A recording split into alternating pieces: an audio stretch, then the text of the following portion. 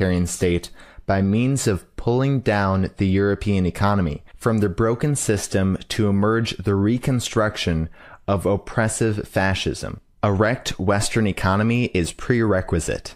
Can you expand a little bit on this? Yes, this is very difficult for most Americans to hear, but you know, we all accept the historical background of the United States. It's the cradle of capitalism, the beacon of freedom. Not anymore.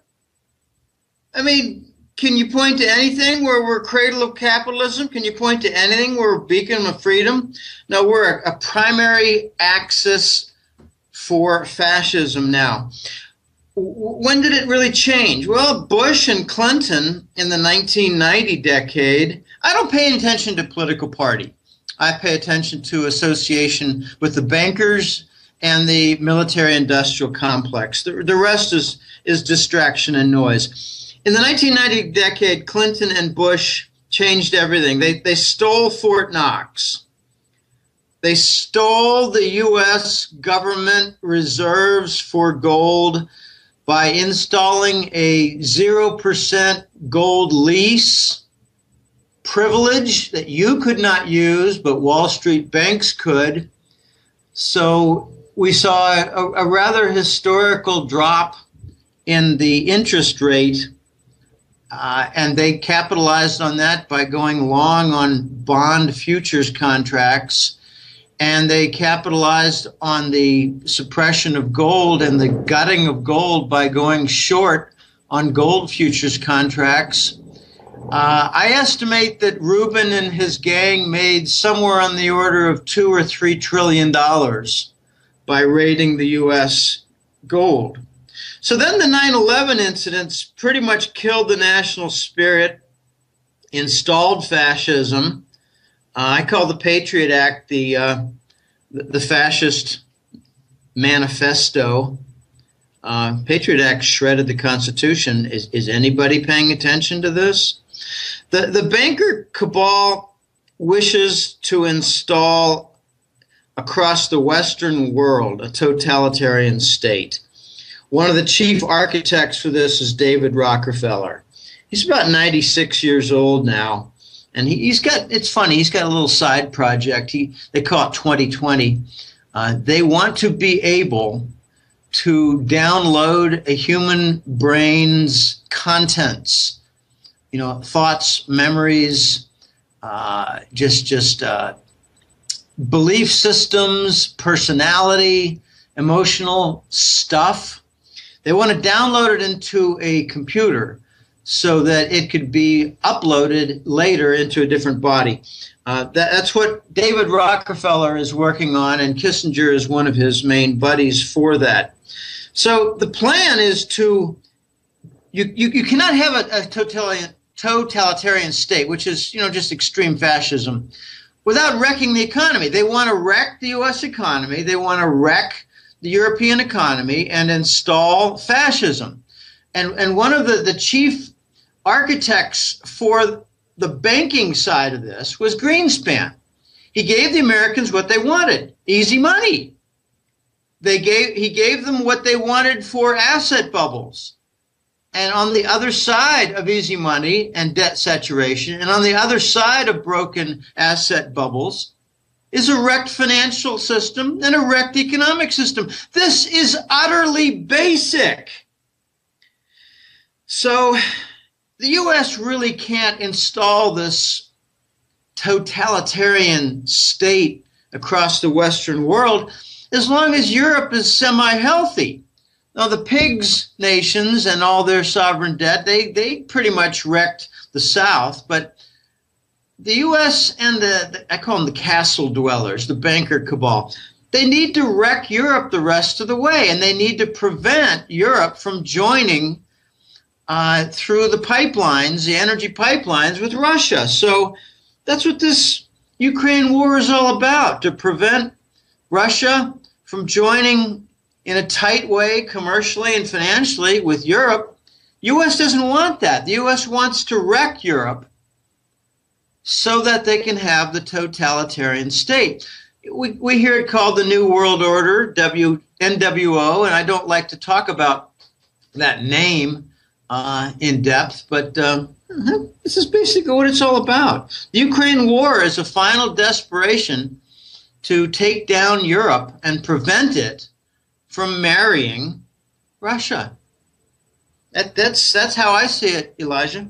And speaking of Russia, how do you see that the Russian sanctions are going to impact the US dollar? And also, how do you see them impacting the European economy? All right, there's a shared Russian trade function regarding banking, food, weapons, and they've all been halted to Europe. There have been interruptions. There have been obstructions. And these are very organized and orchestrated. It includes the oligarchs. And the U.S. government and the EU like to try to make themselves look noble by identifying Russian oligarchs. And really all they're trying to do is attack and limit the best friends of the Kremlin. It's a bad plan. Okay, the entire energy supply to Europe from Russian oil and gas sources is to be threatened. And I've got some pretty reliable word from my sources that say we may see just about anything on the table interrupted except Gazprom gas. That's how important it is. So it's kind of funny, really, if it weren't so tragic, that they're going to block food, but they're not going to block energy. They're going to block banking, but they're not going to block energy. They're going to block oligarch activity, but not energy. They're going to block credit cards, but not energy. It's really not a good plan. But in response, these Eastern powers, I believe, are going to work toward a non-dollar alternative. And that's kind of a zip word you hear nowadays in the press. Anytime you hear non-dollar alternative, just think return to the gold standard. The press does not like to even mention gold standard by title. If they see gold standard efforts, they'll call it dollar alternative and try to paint it as some kind of a terrorist event. Eventually, Europe is going to work toward this alternative system, joining the East. I think it's just locked into the future. And notice that the U.S. government is busy prosecuting the French banks like BNP Paribas for sanctions violations, busy prosecuting Swiss banks like Credit Suisse for tax evaders and private account disclosure violations. And notice that in progress, and it's going to get, I think, just blown completely crazy, is the U.S. government prosecuting Deutsche Bank in Germany. And they've already given a preliminary hypocritical statement that they're going after Deutsche Bank for derivatives, fraudulent activity in derivatives, and for fraudulent activity in the Forex currency market, which is precisely what the London banks do and precisely what there was no prosecution for. So, Elijah, we've got this tremendous hypocrisy coming and pressure on European nations to break away from the United States in its fold. Elijah, this is going to get out of control, and it's already a little bit out of control.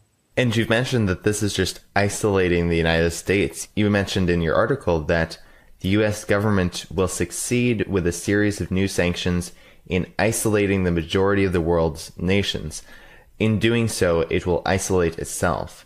So can you expand a little bit on how you see this happening? Well, yeah, imagine that you're in a fraternity and you've got 25 young men, and one guy says to 8 fellows, I don't want to eat with you. I don't want to go out partying with you. I don't want to drink with you. I don't want to go to football games with you. And then a week later, takes a look around and says, you 5 guys, you really bother me. I don't like how you associate with those 8 guys I really hate. Okay, and then later you've got, you know, a few more, and they're kind of quiet types, wallflowers, and you just kind of leave them alone. And before you know it, you've only got 2 friends out of 25 because you've isolated yourself from 22 of them. What have you succeeded in doing? You've isolated yourself from the whole fraternity. The whole fraternity is going to go about its business, partying, going to school, going out for meals, having meals inside, studying together, you know, talking about girls, sporting events. What have you accomplished? You don't have any friends. So the United States has sanctioned Sudan, sanctioned Cuba, sanctioned Iran, sanctioned Russia. They refuse to sanction China. Isn't that interesting? That's because they hold so much debt. Well, I think the real big wild card will be when the United States starts talking trash with Germany. That's when I think everything is going to change. So you've got sanctions after sanctions after sanctions, and these are to the enemy states. But then you've got bank fines after bank fines after bank fines, and these are to the allied partner states. Now, I like to say that the Nazis attack their enemies, defraud their allies,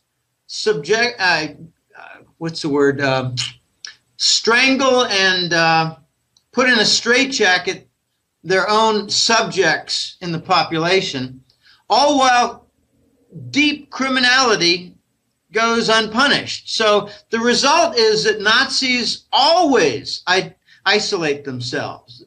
It's all through history. And the American people don't like to think of themselves as being led by Nazis. But that's what they are. Neocon means Nazi. People need to wake up. The Bush II administration was the first Nazi administration. And what was their first act and deed? 9/11. And the preliminary to that was the Clinton administration, where they stole all the gold. You know, one of the ugliest little secrets in American politics is how the Bush family and the Clinton family are best friends. It crosses party lines. They're narco friends. They're Nazis. And I wanted to move our focus back to some of the sanctions that we were talking about. I know that ExxonMobil, Dutch Shell, British Petroleum, and Boeing do not support the sanctions against Russia. How do you see this affecting, as you've called, the fascist business model? Well, first let's review what it is. The fascist business model involves a merger, you know, kind of a meeting of the minds, hearts and minds, of major corporations working in collusion with the government, which permits crime, deep crime. I'm talking about multi-trillion-dollar crime with these major corporations committed by them. So the Department of Justice does not pursue the Wall Street banks. No, yeah, sure, you've got investor lawsuits, you know, a few billion here, a few billion there. But there was a major lawsuit that was thrown out. I think Homeland Security and the Langley boys made threats to the judges involved in a big mortgage bond and mortgage contract case. That was in New York State. But we're seeing some pretty interesting patterns emerge. The list you gave of Exxon, Dutch Shell, British Petroleum, and Boeing, those are energy and weapons makers. Okay, well, what's missing in there in the fascist business model? It's the bankers. All right, so what you've got now is a split. This is very interesting split, and nowhere in the news, and absolutely nowhere exposed by any politician in an open discussion. What you've got going on right now is a split, a schism between the Rothschild bankers and the Rockefeller energy companies. And I'd like to point out what the two big violations were by Putin that justified their attack on Russia in the last few months. And this has been planned for a while. In the 2000 decade, Putin made a deal and was pretty close with a number of Rothschild bankers. For instance, a few of them were involved in investing some of the Kremlin reserves, their Forex reserves. You know, they had at one time $160 billion worth of treasury bonds. They've been whittling it down. All right, Putin told the Rothschild bankers, get the hell out of my country. Putin also did something that pissed off the Americans directly by interfering with heroin trade routes coming from Afghanistan. Now, Americans really need to wake up. The Afghan war was to capture the heroin prize, where 80% of the global heroin was produced. And since the United States has been in there since 2003, the heroin production has gone up 13-fold.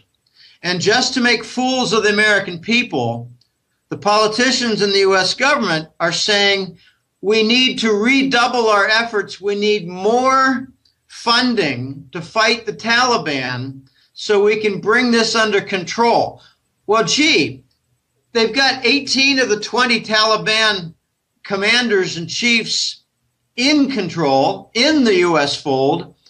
Why has production gone up 13-fold? It's because it's a resounding success story.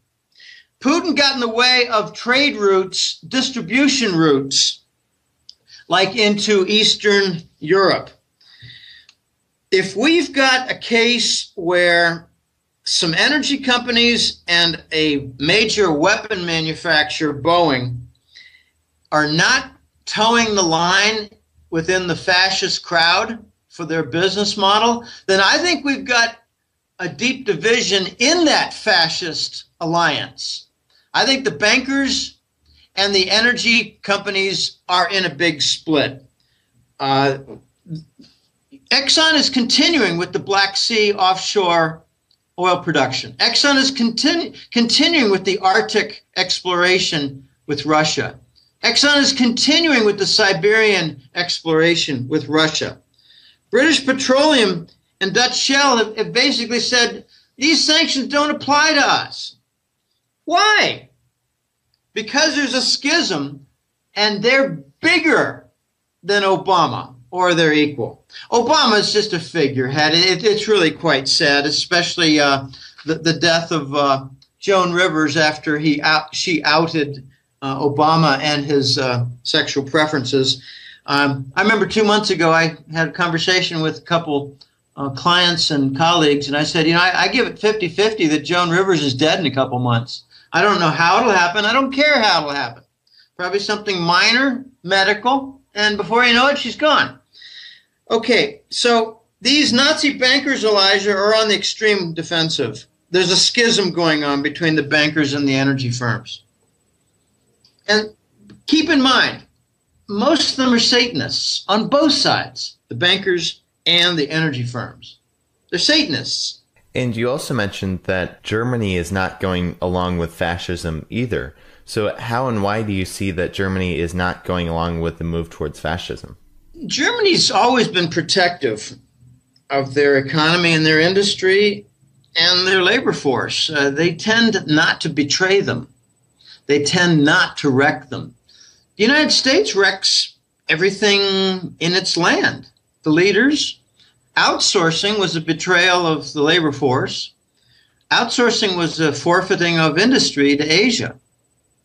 Outsourcing brought in the new trend of asset bubble dependence, stock market, housing, that ended badly in the United States. Outsourcing resulted in insolvent banks that brought about the 1990 decade of the derivatives for the banking system. There's a deep division in Germany between the bankers and politicians. The politicians are basically run by the bankers, just like in the United States. In the United States, Rockefeller and the Wall Street cabal, they run the White House. They let them know exactly what they're going to do and how the press will paint it. Okay, so the division in Germany is between the bankers and the commercial chiefs. Okay, you've got 3,000 or more German companies doing business in Russia. Are they all going to stop? I don't think so. Merkel's playing a very difficult game. I think she's playing to the bankers, giving the U.S. lip service, and making empty promises to the U.S. and NATO warmongers.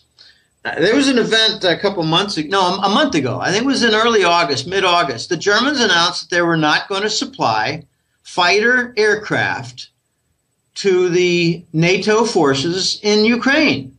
And I thought, whoa, that's a split.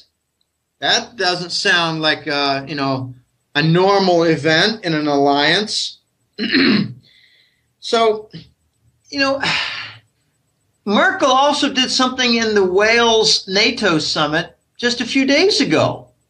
She actually made a strong statement with other nations standing behind her that certain treaty elements would not be honored anymore. And the U.S. press just totally ignored it. European press didn't ignore it. A couple of sources of mine didn't ignore it, because what it meant was Merkel was telling the Americans and British that certain planks holding the gut of all of the NATO treaty together didn't apply anymore. Now, what does that mean? To me, it means that NATO is pretty much dead. I got word 2 weeks ago from my excellent source, The Voice, who's got tremendous contacts throughout Europe and Asia, but he's European. So he's got a lot of contacts from his, first 30 years of life on planet Earth. The Germans, the Swiss, and the French, and the Dutch. He's got a lot of contacts, Austrians.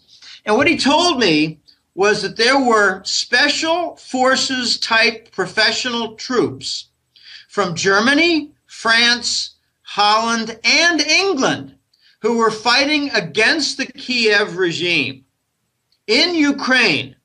They call it something like the Ukraine freedom movement, or I don't know, liberation. I hate the word liberation. Liberate from what?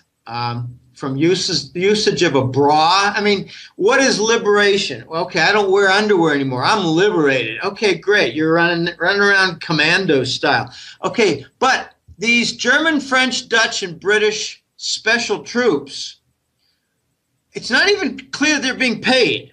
They're working and fighting against the NATO troops in Ukraine. They're fighting against the Kiev regime in Ukraine.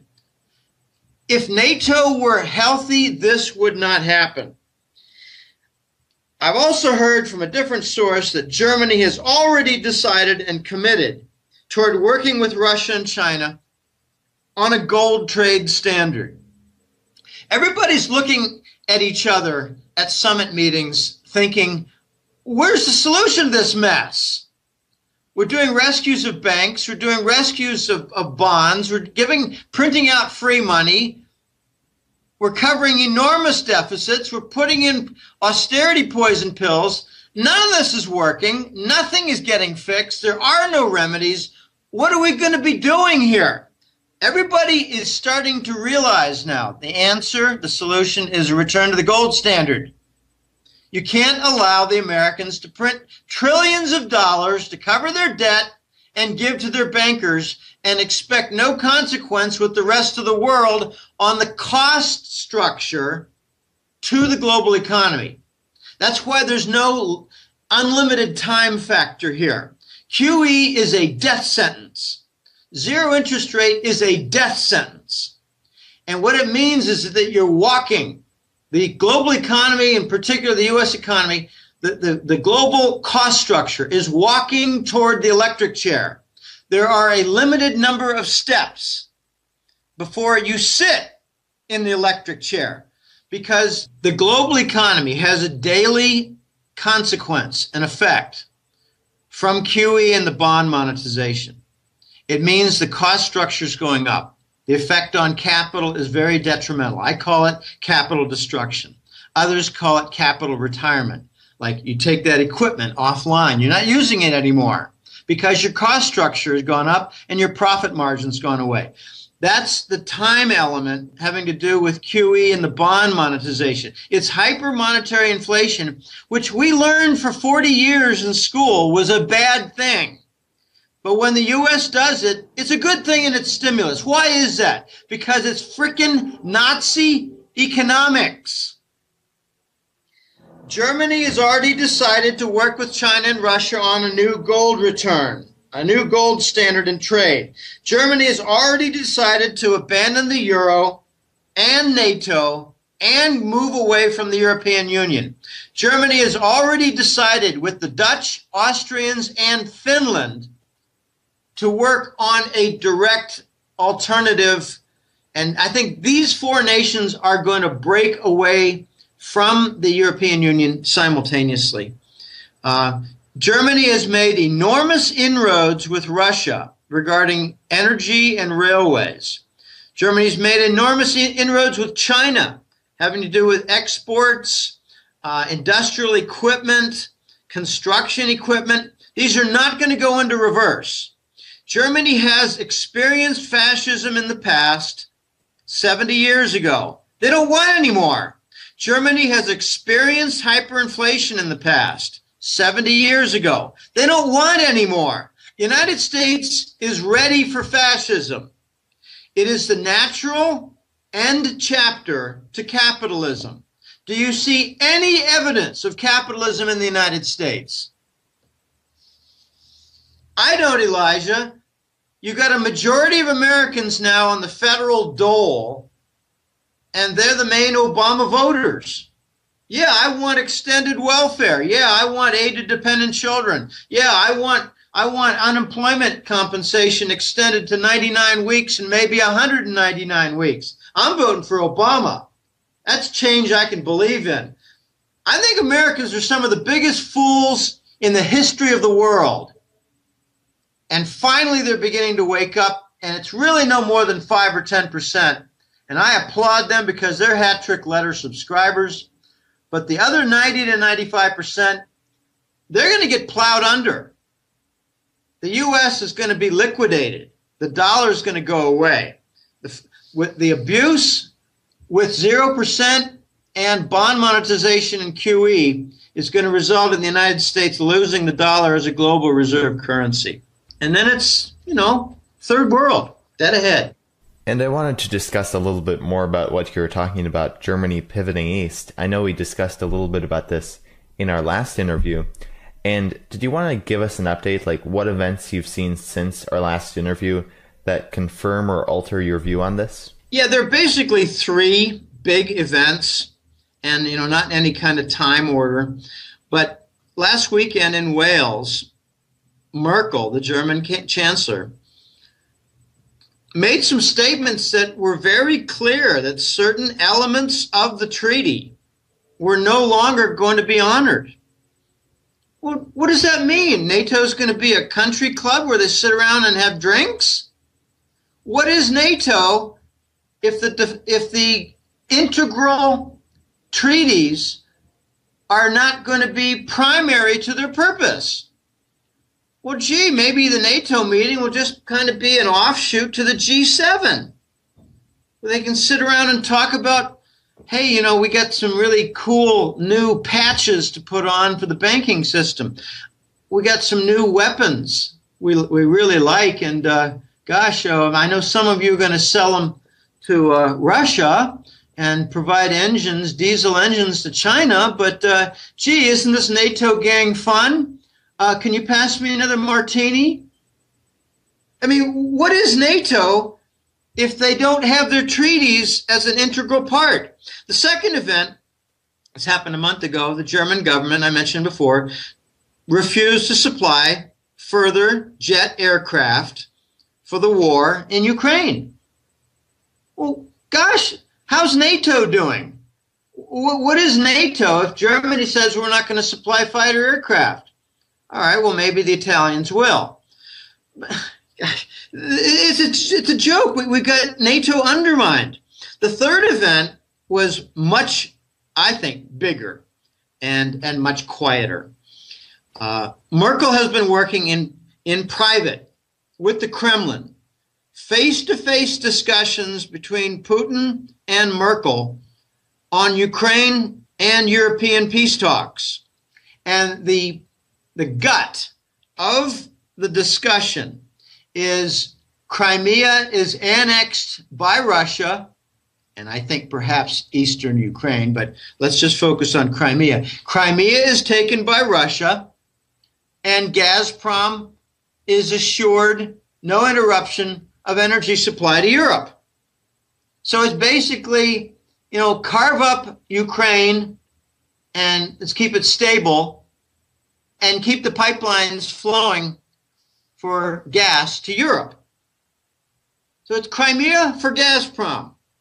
That's the gut of the Merkel-Putin peace talks, which the United States is interfering with. Recall that Obama won a peace prize. I think he does more on the golf course than he did to earn a peace prize. I don't think he earned the peace prize by playing golf, but he just set a record, 148 rounds of golf while president. So if you take away his rounds of golf and his fundraising events, I'm not sure that he's really doing anything. All right, this is where we stand. Germany is making very loud noises, and in private, they're letting their Russian and Chinese commercial partners know exactly where they stand regarding leaving the euro, leaving the Union, and leaving NATO. That's how I see it. That's what I'm hearing, Elijah. Did you want to summarize a little bit on how NATO is being undermined by sanctions and war? Sure. Member nations must permit wreckage of their economies to support the U.S. Nazi war. People need to understand the entire Ukraine war is a project out of Langley, funded by Langley. And the news was given away several months ago. The United States, through Langley, invested $5 billion to have a regime change, also called a coup d'etat. So if member nations must permit wreckage of their economies, then you're going to see pressure to break away from NATO. The second thing is member nations must suffer the consequences of Russian retaliatory sanctions. We saw a few weeks ago the Russians say, all right, we've had enough. You want to keep poking a stick in the Russian bear's eye? Well, fine. We're not going to buy your food anymore. We don't have any interest in Spanish, Italian, German, French food being exported from your countries to Russia. We're going to find alternative sources, and they are in China and all kinds of South American countries. So, at the World Cup in Brazil in July, I think arrangements were being made for agricultural export to Russia. So these member nations are going to have damage to their farms, their big agribusinesses. And I think you're going to start seeing in the next 6 months the Chinese buying up giant European agribusinesses, farming businesses. The third thing is member nations will be forced to deal with repercussions from their indigenous population. The Spanish just had a big peach protest. The Spanish are starting to give away food to just let the point be known to their government that they're wrecking the system. I think the Spanish agricultural business is going to be in focus in a very big way, especially when the first offer comes in by a Chinese company to buy it out, because it's going to alter the export. I really thought that there might be a chance that Turkey would act as an intermediary, send your agricultural export to Turkey, and we'll distribute it to Russia. as we see fit. It hasn't happened yet. Maybe it has more than I know. But these farmers are making a lot of noises, and we know most revolutions take place over issues having to do with food. The fourth and last thing to note is that member nations will be forced to face their corporate chiefs to explain policy. Why have you wrecked our export business, you clowns? Remember, the European Union commissioners are not elected. They're waging war with huge consequences to the European Union economies. They're not elected. Who are they? I don't think 99% of Americans could name a single European Union commissioner. Yet they're waging war. Who are they? Why are they doing it? I think it has to do precisely with wrecking the European Union economy to bring about the totalitarian state. Notice the empty promises given by the U.S. government to Europe. They say sanctions, put sanctions in against Russia. We will guarantee your oil and gas because we've got surpluses in North America. What's a load of crap? The United States has a hard time conducting refinery processes for all the very light crude oil that come from shale oil projects. This is a global mess that the United States is creating. This is not going to end well. This is not going to result in any kind of recovery. I talk to smart people with economics backgrounds and degrees, and I hear the same nonsense, vapid crap over and over again. The U.S. always comes out of it. Not this time, because of outsourcing and because of the 1999 most favored nation status given to China, where we reindustrialized China and gutted our industries and therefore gave away our legitimate core of income. So the member nations of European Union and NATO are going to fracture off. That's my view, Elijah. It's going to take time, but it's happening right now. I wanted to turn our focus to the petrodollar. I know you recently reported that the Gazprom Neft Corporation announced acceptance of Chinese yuan and Russian rubles for payment for crude oil sold to Europe and to China. So what do you see the consequences of this to be?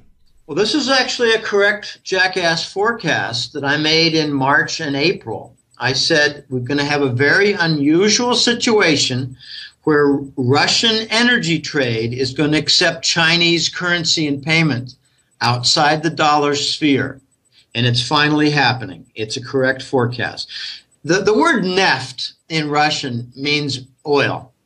Not necessarily oil directly, but it means oil firm. Gazprom Neft is the oil firm behind Gazprom. Gazprom is the giant natural gas monopoly inside Russia. Gazprom Neft is their oil firm.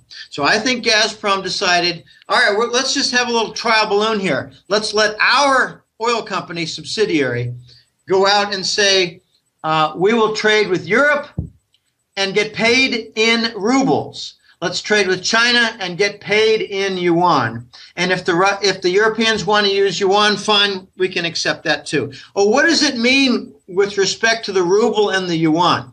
It means they're going to be pretty soon interchangeable. I like to point out the joke, the stupidity, trying to isolate Russia. Well, it's got 12 or 13 time zones. I got corrected recently. There are only 10 time zones, but there's a 12-hour difference from one end to the other. From Vladivostok to St. Petersburg, it's 12-hour difference.